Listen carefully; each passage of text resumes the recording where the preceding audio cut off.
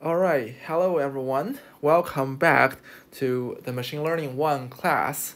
And I heard that West Lafayette got a snowstorm. I hope everyone is doing well. And hopefully I can see you in person soon. Because of the unstable Zoom connection, today I plan to do this flipped classroom so that you will watch this pre-recorded video about today's material, and then I will host a Q&A session during our regular meeting time. So, a quick few announcements first. First, the homework is due today on Thursday at 5 p.m. And you don't need to follow any template to submit your homework. Just submit it as one file. And second, quiz 1 will start today, and you will have 48 hours to do it. Once you start, you will only have 60 minutes. All right? So before you start your quiz, please have your course notes, have your homework with you, so you don't need to find them when you do the quiz. All right, so last time we talked about two different ways to regularize a linear regression problem, namely the ridge regression and the lasso. So first, let's have a very quick review of them. So ridge regression, the loss function is the square difference between the ground truth and the prediction plus lambda times the regularization term, which is the 2 norm squared. Okay, and lasso has a pretty similar form, except for the regularization term, which uses a 1 norm. Okay, and this 1 norm is just the absolute value sum of every element.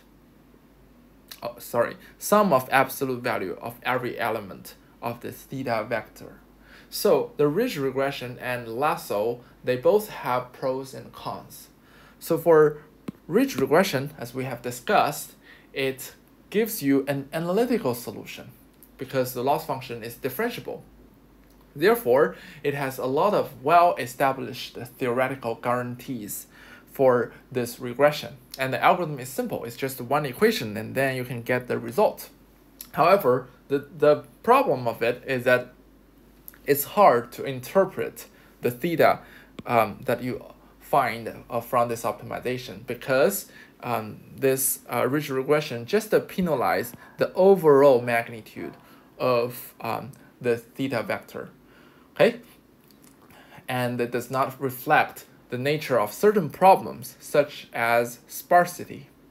However, lasso is a method that will promote sparsity in the optimized theta, and it has proven applications in many domains, such as images and speeches.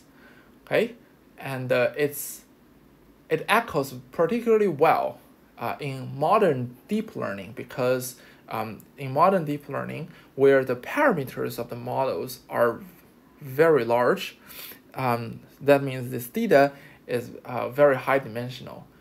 In those cases, your theta needs to be sparse, and lasso is penalizing the theta for not being sparse, which is great. Okay. And there are algorithms available to solve lasso. However, there are no closed form solution. To solve it, you need to do iterative optimization. And an intuitive way to understand how to solve lasso is the shrinkage operator. If you are not familiar with anything that I just talked about, go back to watch the lecture video of last time.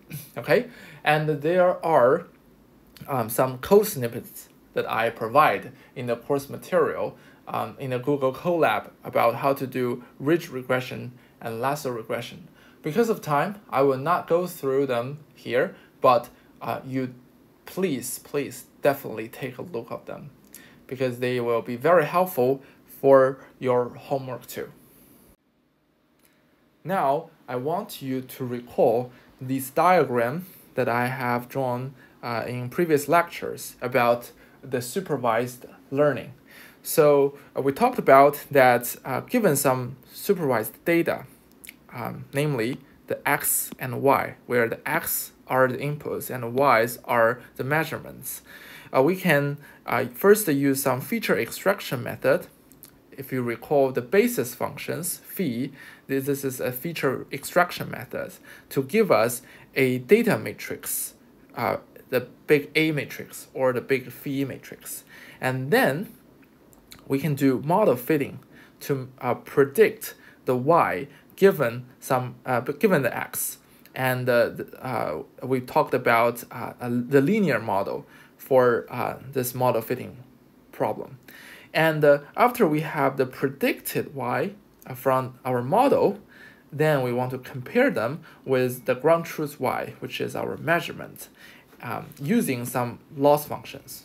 And in the previous lectures, we talked about how to design our loss functions to overcome the outliers and also to regularize the parameters you optimized from it.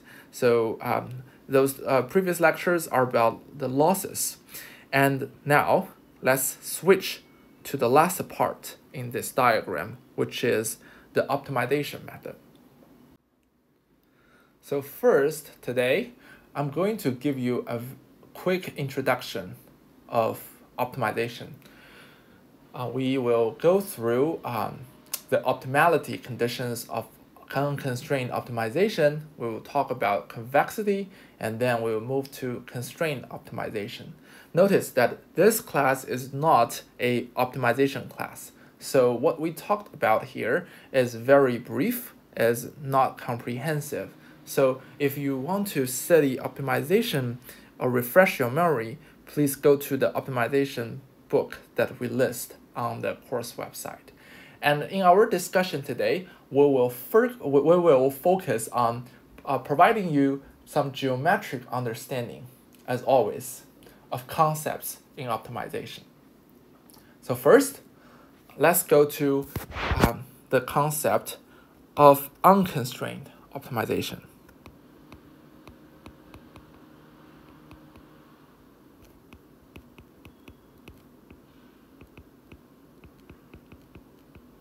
Unconstrained optimization. So it is trying to minimize some loss functions, f, given some variables x. And our variable to optimize this x belongs to some domain or space. Let's call it big X. Okay? And we say if we find a variable, a value for this variable x star belonging to our x domain, and this x star is a global minimizer if our f x star is smaller or equal to all the fx in our domain. Okay? And the next definition is since we have the global minimizer, now we want to define what is a local minimizer. So if a value of x is x star in our domain x is a local minimizer, it means fx star is smaller than fx for any x that belongs to a neighborhood. For the neighborhood, I use this B to represent this neighborhood. The neighborhood centered around x star. So this neighborhood, this B, is defined as a sphere centered around x star, centered on x star, and with the radius of delta. Okay, so it's rigorously defined as all the x such that x minus x star 2 norm is smaller or equal to delta. Okay, here I want to make sure you don't get confused by my notation. If I write a 2 norm in this way, so if we have a vector x and we want to get the 2 norm, we will use the 2 as a subscript. Okay, so this is the 2 norm. And the 2 norm equals to the square root of all the variables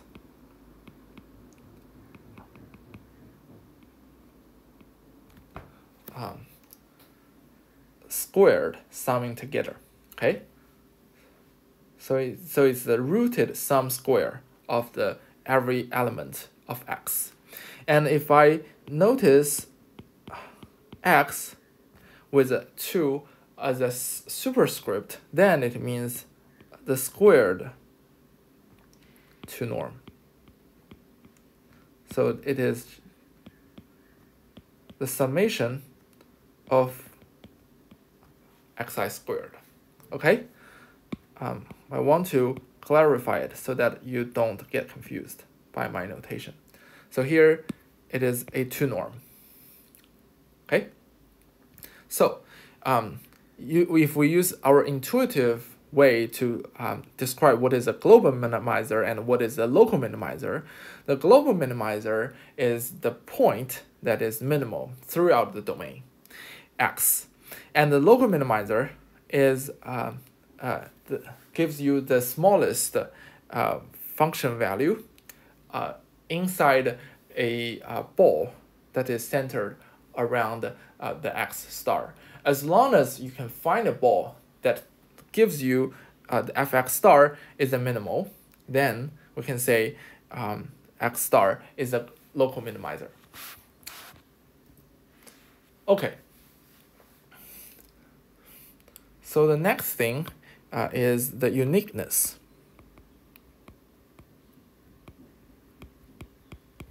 of global minimizer.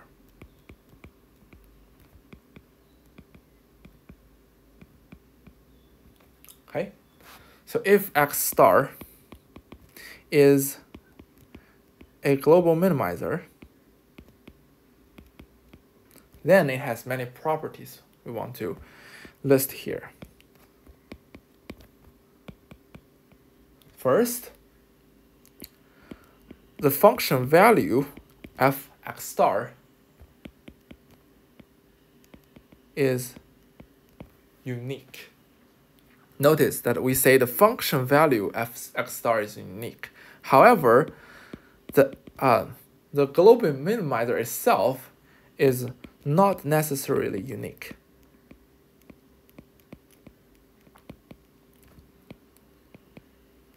This means there might be multiple points that gives you the minimal function value for f. So for example, let's say our x is one-dimensional, so it's a scalar, and the y-axis is our objective function or loss function f. Okay, and this function has a shape that looks like this. Okay, and in the center, this part is flat. Then all the points on this flat area is the global minimizer. That they give you the same minimal value for the f, but they are not unique, right? And the global minimizer is unique only when the when this loss function or objective function or cost function is strictly convex. That means only when the loss function f has this shape, then our global minimizer is unique. And how we rigorously define convexity is the second part of today's lecture. But before we do that, let's talk about several conditions that we can use to determine the optimality. We will talk about two conditions for optimality, which is the first and the second order optimality. Okay? So the first order condition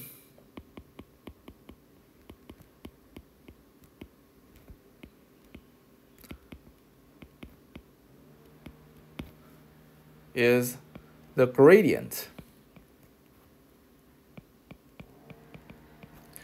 of a local or global minimizer should equal to 0. Okay, so notice this is only for unconstrained optimization. It is not true for constrained optimization. And the second order condition, which says the second order derivative of our loss function f at the optimal location x star should be greater or equal. So this here I write it using this formula because the second order gradient might be a matrix, and we have a name for it. It's called Hessian matrix. This Hessian matrix needs to be positive, semi-definite. Okay, and if our x is one-dimensional, then it's greater than or equal to 0. And for the first order, it's the same. It's if x is a vector, then the first order derivative is a vector, and it's called a Jacobian vector. And this Jacobian vector at the minimizer needs to equal to 0. Okay?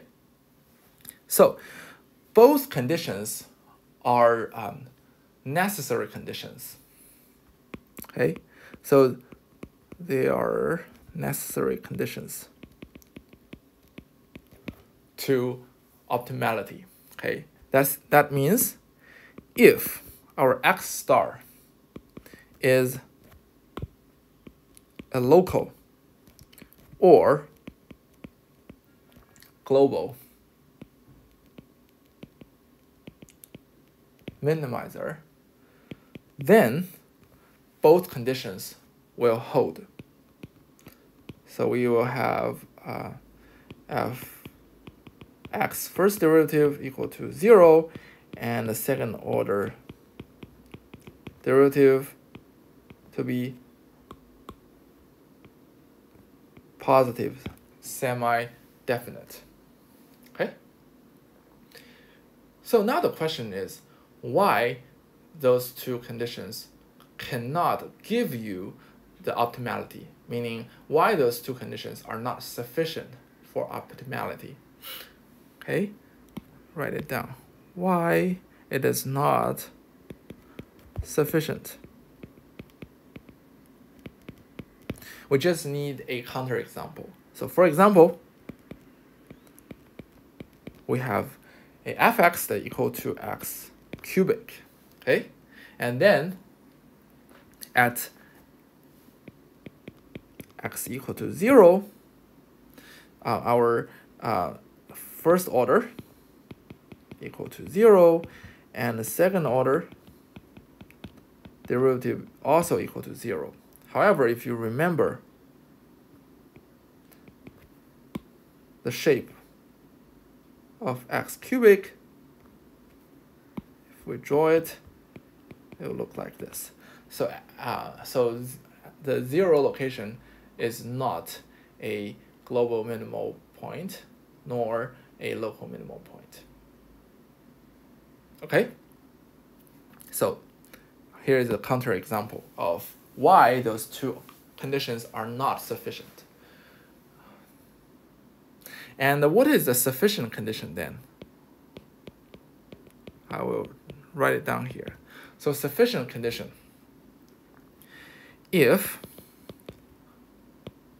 first order optimality condition is satisfied, and then we need to slightly modify the second order optimality. The second order derivative needs to be positive definite, strictly positive definite. Okay, let me use red here to emphasize. If this is true, then X star is a local or a global minimizer.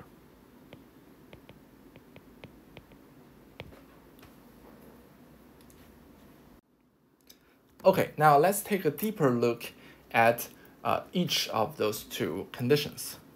First is the first order optimality condition.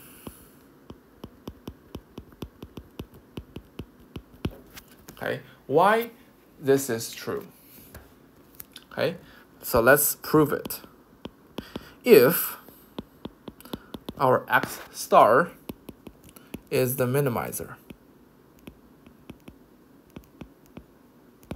okay, let's use a counterproof to show this is true. Okay, so let's say we pick a direction. Pick any direction D and a step size epsilon. Okay, and we move our X star to the direction D by step epsilon. Okay, then we can do the Taylor series expansion. Okay, here is the Taylor series expansion. It equals to fx star plus epsilon times the gradient of f at x star inner product the direction D, and plus some terms that's in order of epsilon squared. Now let's rearrange everything. So on our left hand side, let's keep fx star plus epsilon D, and we move fx star to the left hand side, and we divide everything by epsilon. So on the right hand side, we will have the gradient of f at x star inner product D plus this O epsilon. And because this O of epsilon is something that's at the order of epsilon, right? And if we limit our epsilon to be very small, to be close to 0, then this term, this O of epsilon, can go to 0, and we can ignore it. All right, so we have this equation now. On the left-hand side, we have fx star plus epsilon D minus fx star and over epsilon, right? And on the right-hand side, we have our gradient times D. All right, so remember that we say this x star is the minimizer. That means all the fx star plus epsilon D will be greater or equal to fx star, right? So the right-hand side, so the left-hand side is greater than or equal to 0 for all the D, for all the directions, right? Okay, so that means the right-hand side is also greater than or equal to 0 for all the directions D. Okay? If, let's say, if we use an intuitive way to understand this, if there is, if our x is two-dimensional, okay, then the gradient of f will also be a two-dimensional vector. Okay, so let's say this is the gradient of fx star, and then we have the d vector to be anything, any vectors on this plane. Okay, and we can always find a d vector. We can always find a d vector, let's say in this direction, such that the inner product of the gradient of f and d is smaller than the 0. In fact, in this case, the inner product of those two vectors will be smaller than 0. Then it will be contradictory to our observation here that this gradient multiplying any d vector is greater or equal than 0. And there is only one possibility that this inequality can always hold true for any d, and that is when the gradient is 0. Okay? So this is true only when the gradient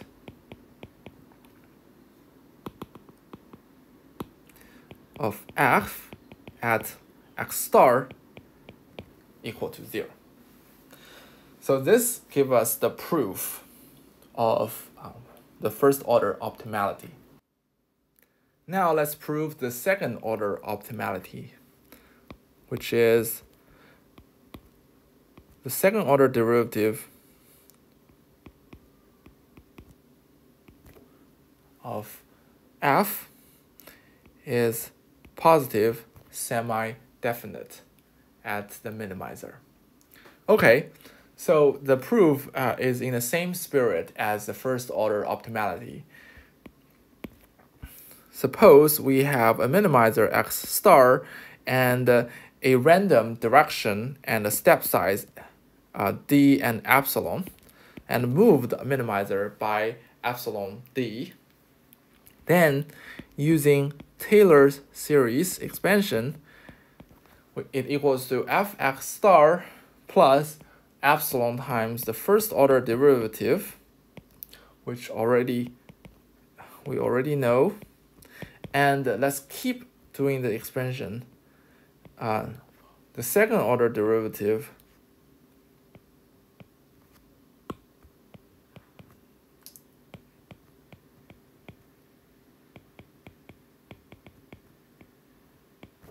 okay, so this is the second order term plus some residual that is in the order of epsilon cubic. Okay, we already know from the first order optimality that this is 0, right? Okay, and we only have the second order and 0th order and the residual here. By moving things around, we can have 1 over epsilon squared times f x star plus epsilon d minus f x star equal to a half times d transpose second order derivative of f times d plus epsilon over 6 some residual term.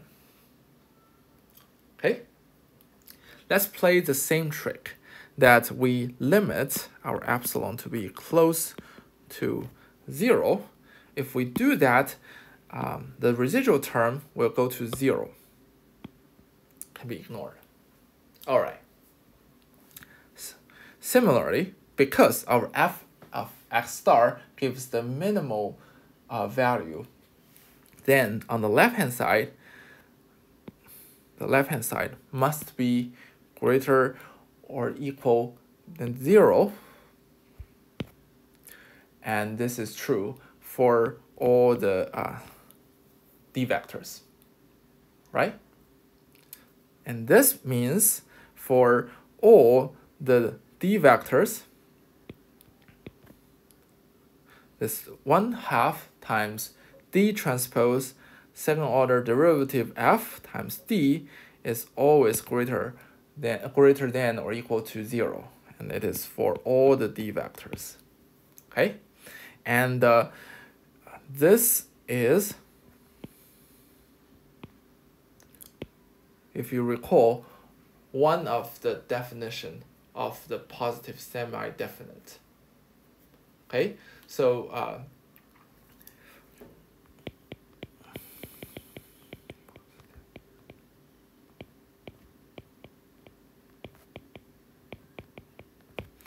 so this tells us the second order derivative of f at x star is positive semi-definite. Okay, so that gives us the proof. Okay, so the first order derivative is pretty easy to illustrate and think of. How about the second order derivative? Let me use some visualization to help you understand the geometric meaning of the second order derivative. If you recall the different definitions of positive semi-definite,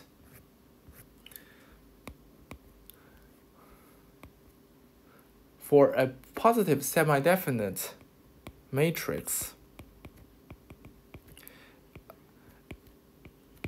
the eigenvalues of it needs to be positive or equal to 0. Okay, so let's restrict our matrix to be 2 by 2. That is, our x vector is 2-dimensional. Okay, so our x vector has 2 dimensions, so that we can visualize our loss function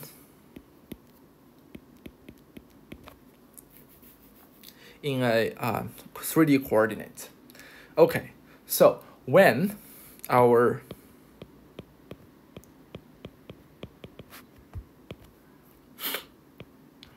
second order derivative at the minimizer is positive definite, then it means the two eigenvalues, let's say it's called lambda 1, lambda 2, they are both greater than 0. Then the objective function that you're gonna see is probably this shape. Okay, and here is the minimizer x star. Okay, and if the second order derivative is positive semi-definite,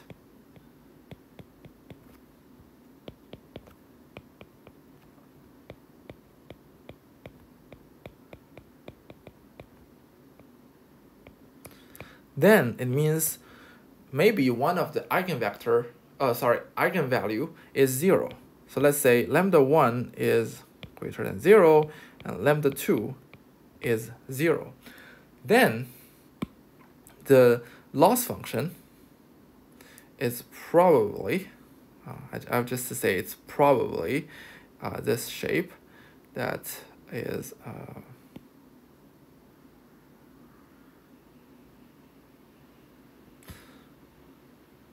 so it will look convex in one direction, and it will look flat in the other direction. And in this case, there will be many minimizers. And let's say this is our x star. So one direction, there will be, it will look convex, but on the other direction, it will look flat. Okay, and the last situation, let me draw here.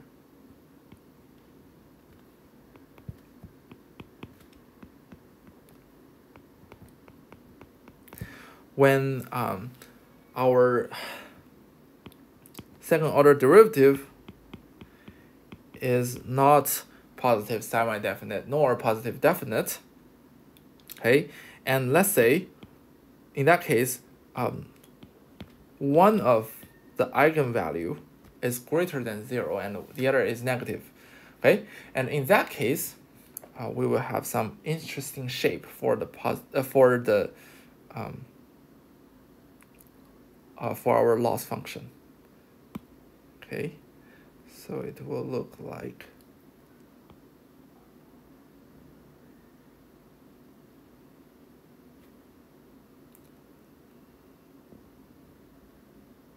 so our loss function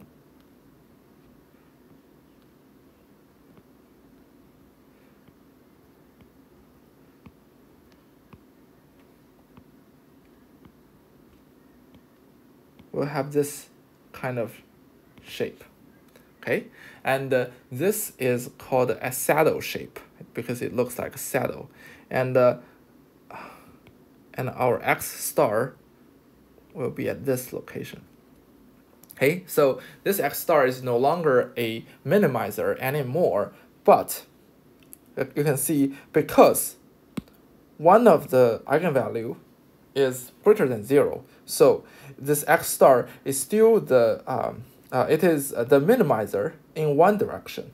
However, because the other eigenvalue is smaller than 0, it is actually the maximizer in another direction. Okay, so you can see the connection between the eigenvalues and the shapes of the loss function. And the last situation is when our second order derivative is negative definite, and in that case your loss function will be this one flipped, so that the loss function is a concave loss function, and x star will be the local maximizer instead of local minimizer. Okay, above are the discussion about the first and second order optimality for unconstrained optimization. Next, we're going to talk about an important concept in optimization, which is convexity. Why is convexity important? This is because most of the optimization problems are not easy to solve. Let me give you an example. For example, if our loss function f of x equals to log sum of over I from 1 to m exponential of ai transpose x plus bi. Okay, so this loss function is actually has a name. It is called log sum exponential function because of its format. Okay, so if our loss function is in this shape, the solution of the minimizer is non-trivial. We cannot simply take the gradient of this loss function and set it to 0 and find the x star that gives 0 for this gradient, because the gradient is very complicated. Actually, if I write it down, it's having the form of 1 over sum exponential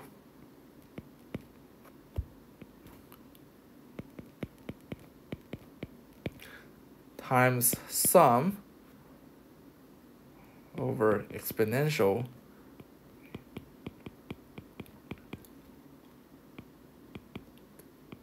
times AI. Okay, and if you set this to 0 and try to solve for x, the solution will not be trivial. It's very hard, actually. You need to use iterative algorithms such as gradient descent or Newton's method to do this solution. And there are automatic tools people design for us to do it. However, these kind of loss functions are not suitable for us to study optimization because they are too complicated. So we want to restrict our discussion to a specific kind of loss function, and that is the convex loss functions. Okay, so because we want to study that, let's first see the definition of convex function. Okay, definition. Let x from domain X and y also from domain X be two random points in this domain X, and let lambda to be a coefficient between 0 and 1. A function f that goes from Rn to R is convex over this domain X if f times f of lambda x plus 1 minus lambda y is smaller or equal to lambda times fx plus 1 minus lambda times fy. Okay, and if this smaller or equal to sign becomes strictly smaller than, then f is also called strictly convex.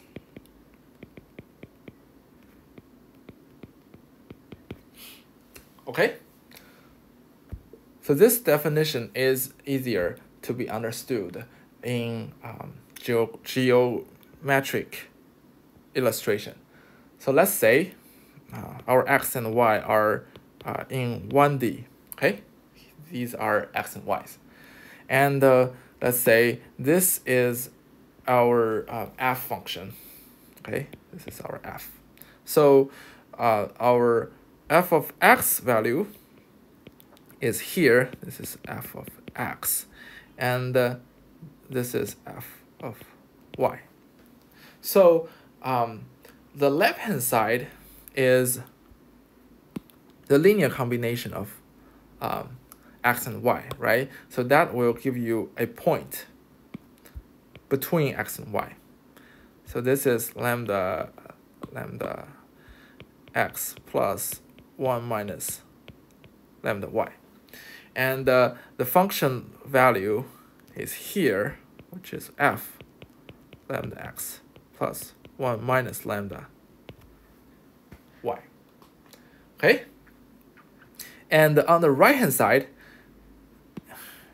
this is some middle points between the connection of fx and fy. Okay? So this is actually the connection between the middle point between the connection of fx and fy. So here is the lambda fx plus 1 minus lambda times fy. So this this definition is saying the function value between 2 points will be smaller than the interpolation of the function values of the 2 points. Okay, so the actual function will always be below or at least equal to the connection of those 2 points. Okay, if that is true, then it is a convex. Okay, so let's say if our f function looks like this, then this is not true anymore, because if we have 2 points that are here and we make the connection and the interpolated point will be below the actual function value at that point. So in that case, this function will not be convex anymore. Okay, let me give you some examples. Here are 4 examples of convex functions where the x is 2D. Okay, so you can. I want you to tell me which one is convex and which one is not. So first one is this. Is this a convex function? I will pause for 5 seconds.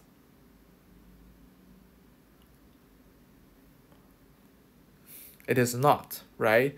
Because if you have 2 points and connect them, you can see the function value is actually above the connection.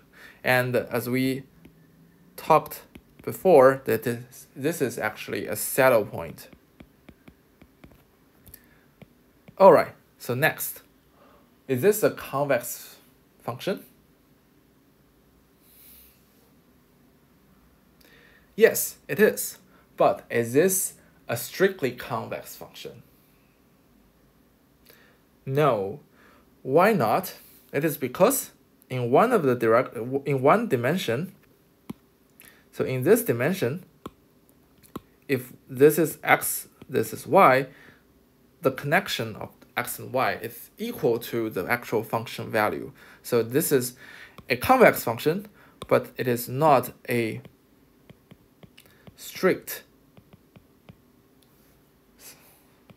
strictly convex function. Okay, third case. It's pretty simple. It is not only a convex, but also a strictly convex function. And the fourth one, it is not. It is a concave function.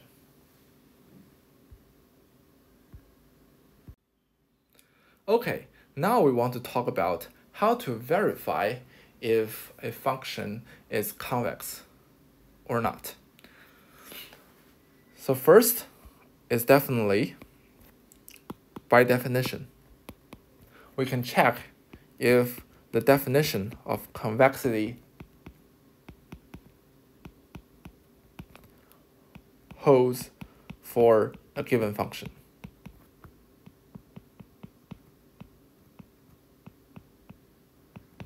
Right?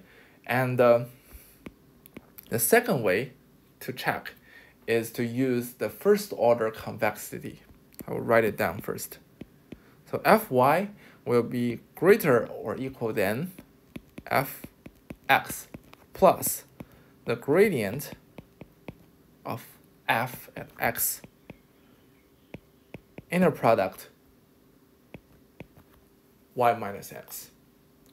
To see why this is true, let's draw a convex function. And let's say this point is x. Okay, and this point is y. What this is saying is that Fy is above the tangent line that goes from the location x, right? Because the right-hand side equals to Fx plus this gradient times y minus x, which is this tangent line, okay? So so this is the second way to verify if it is a convex function. Okay, the third method is to use the second order convexity, which says if the second order gradient of f is positive semi-definite everywhere, okay, so everywhere in the domain, then our function f is convex.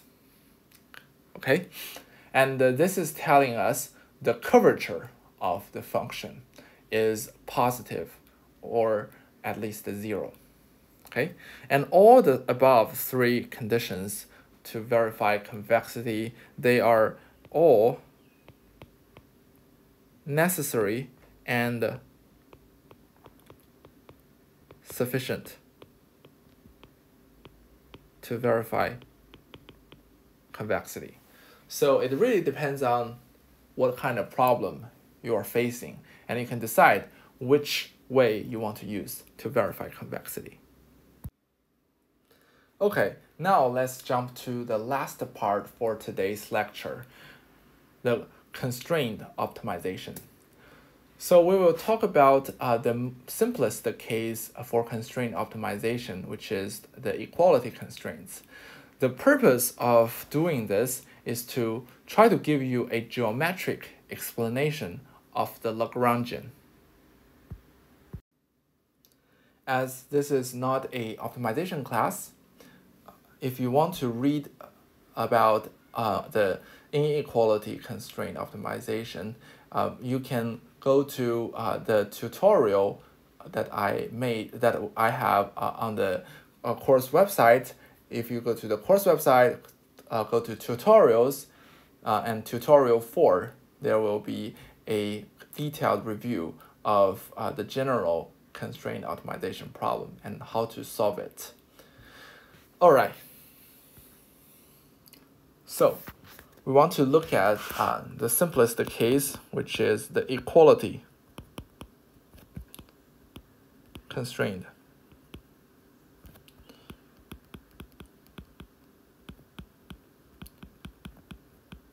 Optimization.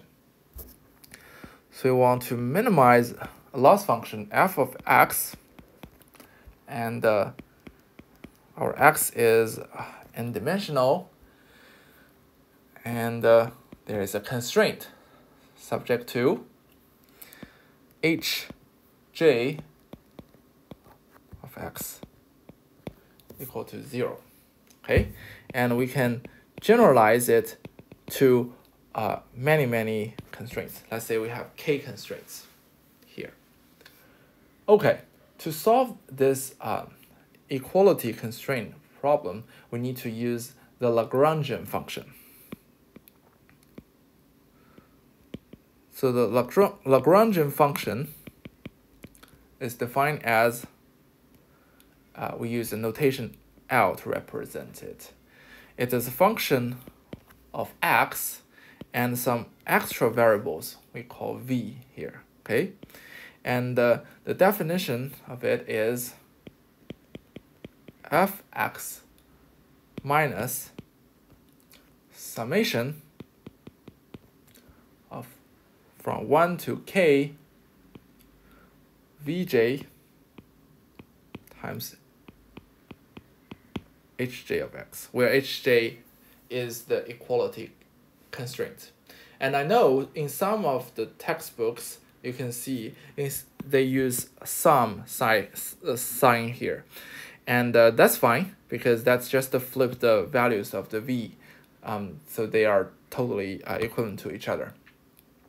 Okay, and if we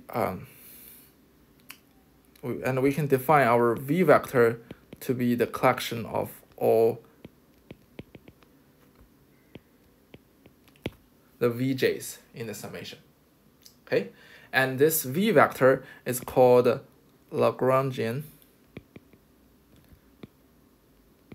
multiplier because it is something that multiplies the equality constraint.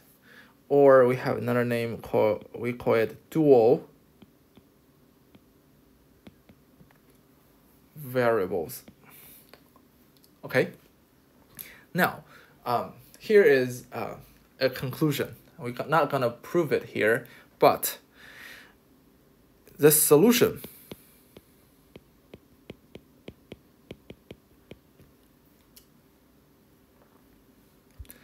of the Lagrangian function, let's call it x star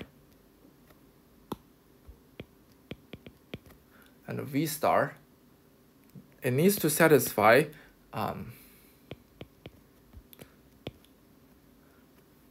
the following first order optimality, which is the gradient of Lagrangian with respect to x at the optimal point is 0, and the partial gradient of Lagrangian function with respect to v at the optimal point is also 0. And also, the x star is the minimizer of the original optimization problem. Okay, so this is let me emphasize here. So this is a sufficient condition. Okay, so if x star is a minimizer of the original constraint optimization problem, then the Lagrangian function must have a optimizer which is x star and v star, and this x star and v star will satisfy these optimality conditions. So to solve the Lagrangian function, what we need to do is to first find the Lagrangian function and then calculate the first order optimality to find out all the possible x stars and v stars that satisfies these constraints, and then find out the x star that is the minimizer of the original optimization problem. Okay, so what I said was a pretty hard to understand intuitively, so let's use an example. Okay, so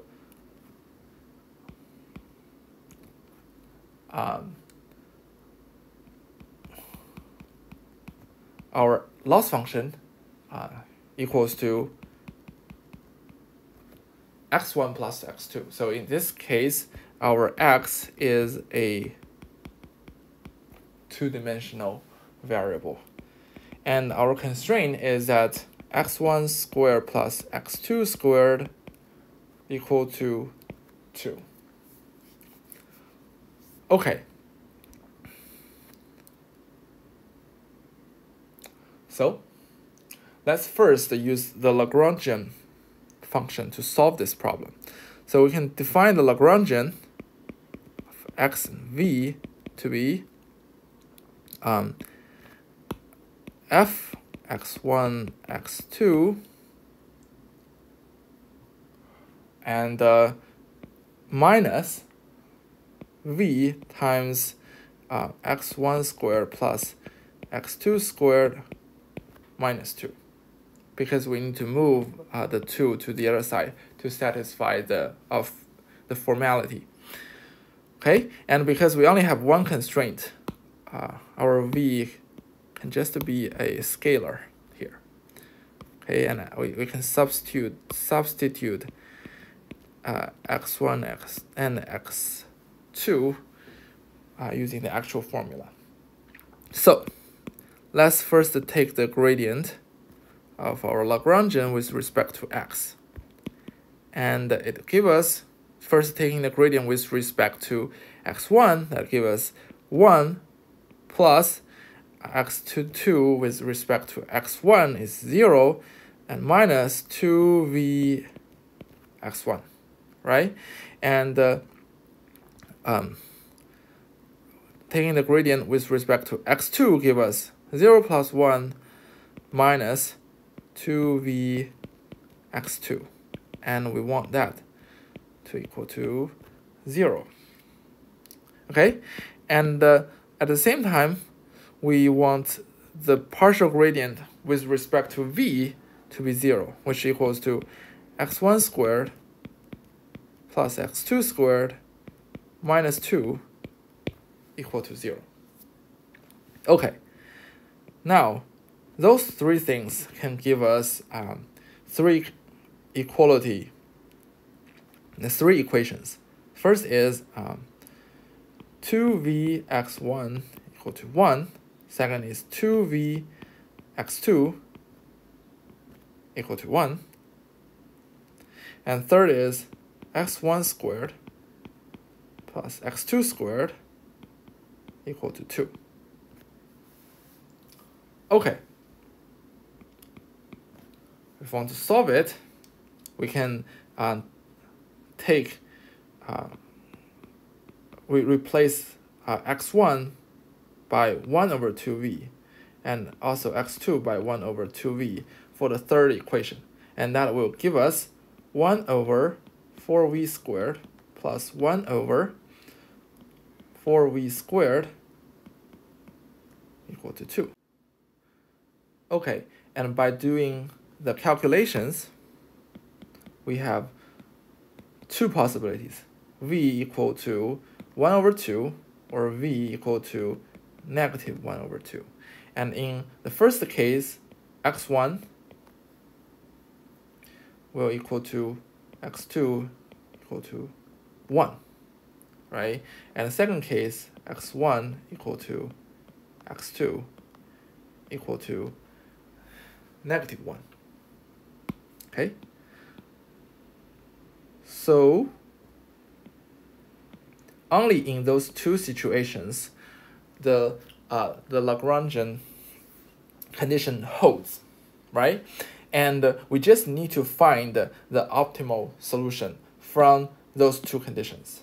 First, if x1 and x2 are equal to 1, then our f function equal to 2. And then if x1 and x2 equal to negative 1, then this function equal to negative 2. So that's clear that our optimal solution is this case, when x1 and x2 equal to negative 1. And this is not this is not the minimizer for this optimization problem. So you can see the solution for the Lagrangian optimality is not necessarily the minimizer.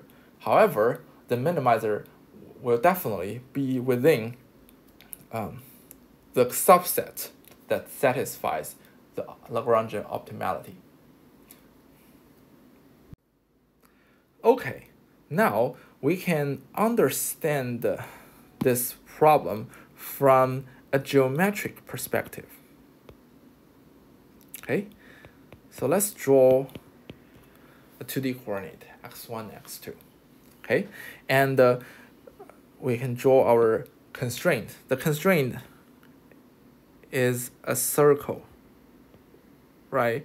We only allow values on this on the circle, right? The circle has a radius of square root of 2. Okay, and the loss function, this f function has a level set that looks linear. Okay, so the level set means all the x that falls on the same level set will give you the same function value. So all the x1, x2 combination for on this line give you the same function value, and all the x1, x2 on this line gives you the same function value. And the and the function value increases as this level set goes to the right and to the top. Okay, so because we want to minimize the function value, we want to find the level set that's intersect with this circle, but give you the smallest function value. And that is when the level set is tangent to this circle, right? So the intersection will be at this location. Okay, and you can see what's the coordinate of this location. It is -1, -1. Okay, now I want you to listen very carefully, as this is something that is not very trivial to understand.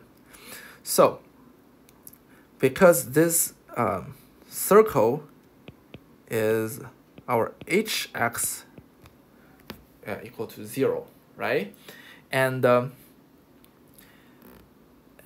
if we take the gradient of our h function, which is the constraint function, with respect to x, the gradient of this function is actually perpendicular to the circle, right? So these are the gradient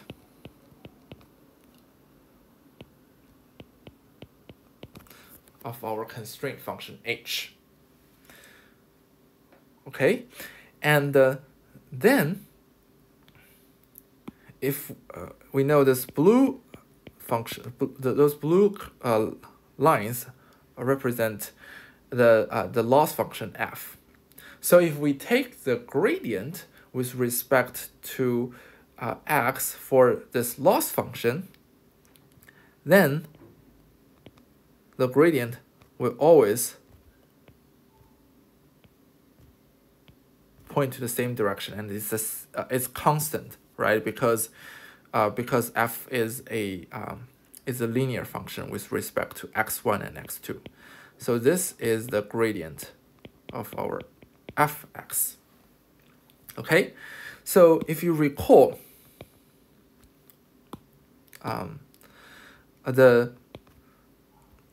one of the Lagrangian optimality condition is the partial derivative of the Lagrangian with respect to x to be 0, right? And this equal to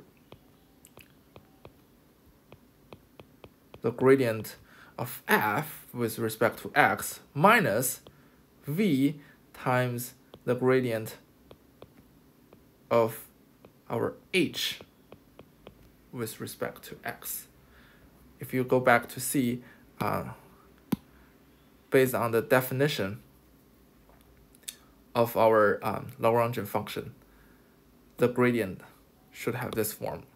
So, and we set it to be 0.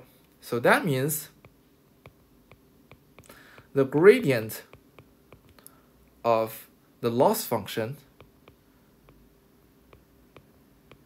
should equal to v times the gradient of the constraint function. And this means those two gradients should be on the same line. They should point to the same direction or opposite direction, but they should be on the same line. Okay, so if you look at all the points on this constraint function, okay, where are those points such that the gradient of the constraint function and the gradient of the loss function point to the same line or the opposite direction? There are only 2 points, right? One is here, where the hx is this direction and fx is also this direction. When the circle is tangent to the line. And the other is here, where the gradient of h is this direction and the gradient of f is this direction. This is also where the circle is tangent to the line. Okay, so those two locations are where the Lagrangian optimality constraints are satisfied. And you can see it actually is the two solutions that we solved before. Okay, so you can see the Lagrangian optimality constraint is to find those locations where the gradient of the constraint is in the same line as the gradient of the loss function. That is how you can understand this Lagrangian using a geometric perspective. All right, now let's look at another example for minimization with constraint. We want to minimize half times x minus x0 2 norm squared, where x is a n-dimensional vector, and the constraint is ax equal to y. Okay, so we can use another way to interpret this problem, which is we want to find the solution of this linear regression problem, but we want a solution x to be as close to the x0 as possible. So that is a previous way, what we have discussed, how we can interpret such kind of linear regression problem. Okay, and we want to solve it using Lagrangian here. So the Lagrangian for this optimization problem is the loss function minus Lagrangian times the constraint, which is ax minus y. Okay, so the first order optimality condition, or the Lagrangian optimality condition, says the partial gradient of Lagrangian is 0 .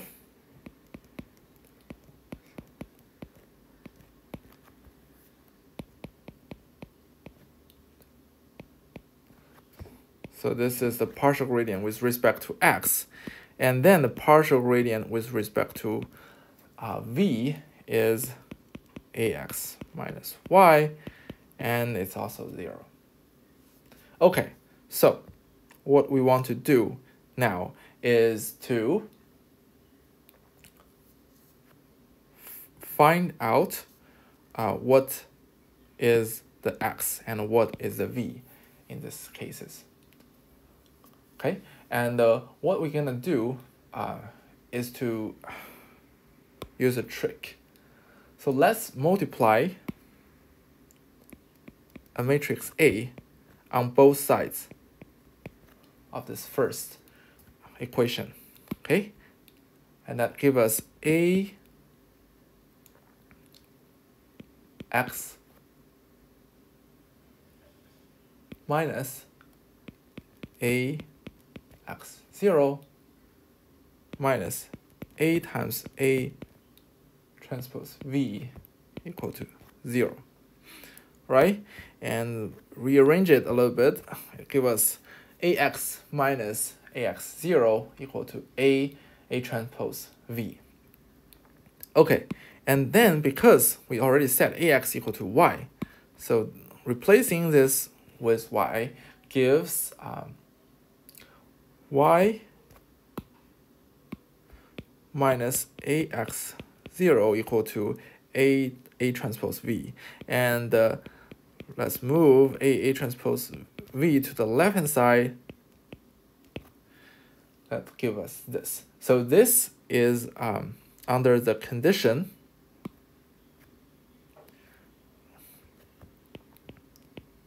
just we need to be careful. This is only possible only when A times A transpose inverse exists, right? That means this is invertible.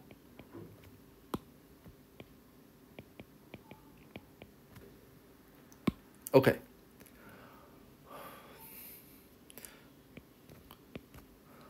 So now we have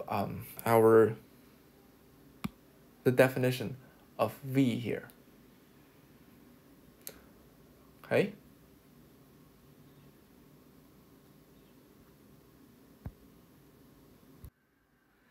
And then what we do is to substitute V in this first equation. And that will give us x equal to x0 plus A transpose, and then V will be replaced by A times A transpose inverse times Y minus A x0. Okay?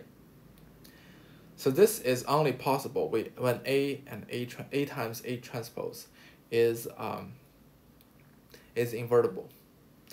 Okay, which is, if you recall, that A is a short and fat matrix, and A is full column rank. Let's use a simplified version of this problem to tell the geometric meaning. So let's simplify the problem into the loss function stays the same, the difference between x and a fixed point x0. And we are optimizing over n-dimensional vectors. And the constraint, instead of ax equal to y, we set it to be W transpose x equal to 0. Okay? And in this case, the W transpose times x equal to 0 is a hyperplane, right? So let's draw a hyperplane. It's defined by W transpose x equal to 0. All right, so then the x0 can be think of as a point that is outside this plane. And we want to find a point x on this plane that has the shortest distance to x0. And where that will happen, if we use our geometric knowledge, that will happen when x0 is perpendicular to this plane, right? And if you recall from our knowledge of geometry, we actually have a conclusion that this line from x0 to x, from x to x0, is equal to W transpose x0 over W 2 norm squared times W. Okay, so our x can be written as x0 minus W transpose x0 W 2 norm squared times W. Okay, and if we recall from our conclusion from the previous page, let's write the conclusion using what we have got from previous page. It equals to x0 plus our A matrix becomes W, so W times W transpose W inverse times Y, where in this case Y is just 0, W transpose x0. Okay, and because this W transpose times W is just a number, then it gives us x0 plus, and our plus sign can change to minus here, and W transpose x0, which is this term, and over W transpose times W, that is 2 norms squared times W vector, which is this, right? So you can see this is exactly the same as what we already have from the geometry class. So you can understand this optimization problem from this geometric perspective. As we told you several methods to solve optimization by hand. We talked about the first and second order optimality and the Lagrangian multipliers, right? And in practice, you don't have to do this by hand. In fact, we have pretty handy tools for you to solve optimization problem automatically. So here is one that we use for this class, the CVX Pi. It is short for Convex Python. Okay, and it is developed by people from Stanford University. And here are some examples that shows you how to use it. I have put this code on the course website. You can play with it. Actually, please do play with it. So here is the first problem that solves an unconstrained optimization problem, and it is actually a ridge regression problem. So first, I defined some matrices A and B, okay, and actually the loss function is the log-sum exponential loss function that I showed you in today's class that has a very crazy gradient. Okay, so we not only want to minimize this log-sum exponential, but we also have a regularization term which which regularize the magnitude of our variable x. So first we define our x using cp.variable, and this d defines the dimension of x. Then we define our loss function using cp.minimize, and what's inside is the loss function. And you don't have to write the log-sum exponential by yourself. The Convex Pi package provides an implementation for you. And please use their implementation because each of those functions has an embedded gradient in it. So if you implement this function yourself, this Convex Pi package needs to do the gradient propagation, which might cause the gradient error, the numerical error. So do use their cp.log-sum-exponential function, and then plus lambda times also use their cp.sum-squares, which is the 2 norm square of x. Okay, and then constraints. There are no constraints. Okay, so we define the convex optimization problem to be objective function and constraints. So that gives us a data structure called prob. Then we just do prob.solve, and that will return the optimal x star, which minimizes the objective function. And now I print it out. I print both the objective. Okay, sorry. So this optimal objective value prints out the optimal loss function value. And if you do x.value, it gives you what the optimal x is that minimizes the objective function. Okay, here is the CVX demo of the example that we just talked about that tries to minimize the distance between the variable and define the vector, and such that the variable satisfies a linear regression problem. Okay, So here are the definition of the A matrix, the X0 matrix, and the Y matrix. And also we defined a X star as the inherent matrix to generate the Y matrix.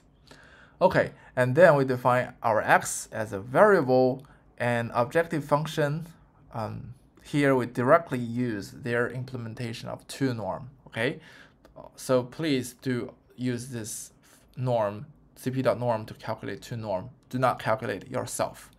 And also we have a constraints, which is a times x equal to y. And then the problem can be defined as cp.problem, objective, and constraints. And similarly, we do solve, and we can find out the optimal value and the x value. And we can compare the solution with the actual solution from our hand calculation. And you can see they agree with each other. All right, so that's it for today. Please do play with this code so that you get more familiar with the CVX package. We will ask you to use it in the next homework.